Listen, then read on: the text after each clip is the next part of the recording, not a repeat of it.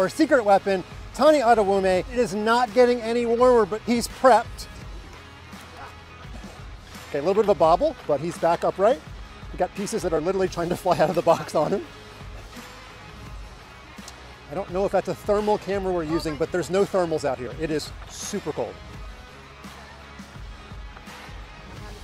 I know. Honestly, it's a little bit painful just to watch your bare hand right here. I can put mine in my pockets. Okay, remember the pieces cannot touch the edges. So far the white pieces look pretty good. Okay, it's not the prettiest king side, but it is in regulation. Okay, those pieces are okay on the king side. He's got a few left. He's definitely going to beat his first time. Yes, love it.